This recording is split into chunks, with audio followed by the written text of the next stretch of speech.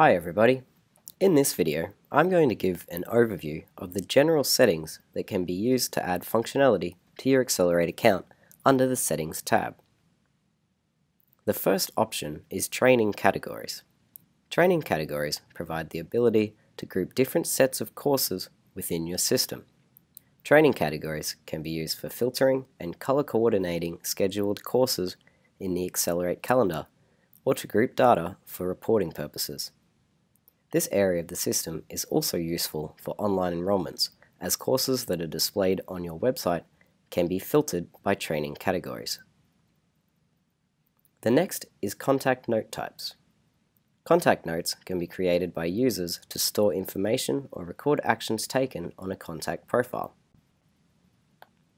Custom note types can be created to categorize the notes that are used or automatically generated in certain scenarios to keep a record of actions taken that relate to a particular contact. This can be helpful for reporting purposes, as note types can be used as a filter in some reports and allow you to return all contacts which have a note of a particular type. Next is Custom Fields. Custom fields allow you to add new fields to the contacts, class enrollments, student activities, classes, workshops, workshop bookings, sales representatives, and the contact portfolio and student activities. Adding a new field allows you to store further information that may not have an existing field in aXcelerate. These can be reported on and used in templates. Next is Contact Categories. Contact categories allow contacts in your system to be grouped. Reports, workflows, and other actions can then be triggered for all contacts of a particular category.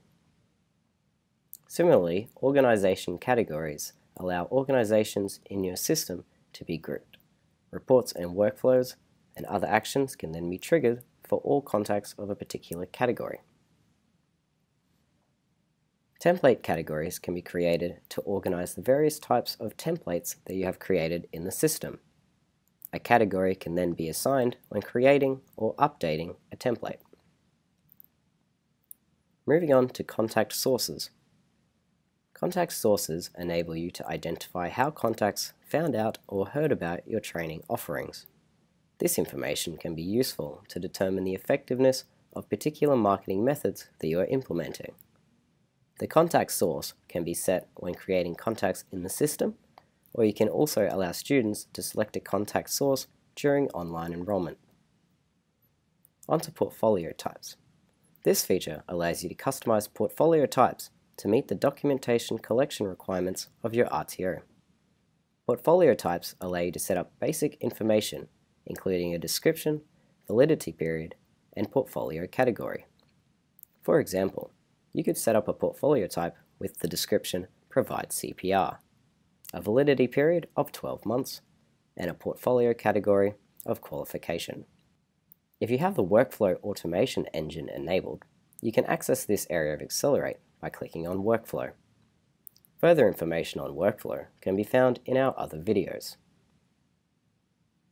System users allow you to configure and customize information relating to users in the system. A system user refers to any user that accesses aXcelerate with login credentials.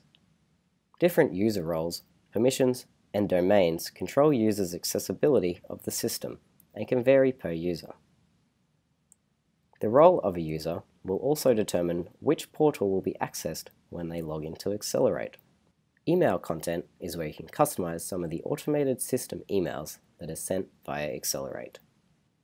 In summary, this video has given an overview of the options found under the Settings tab of aXcelerate.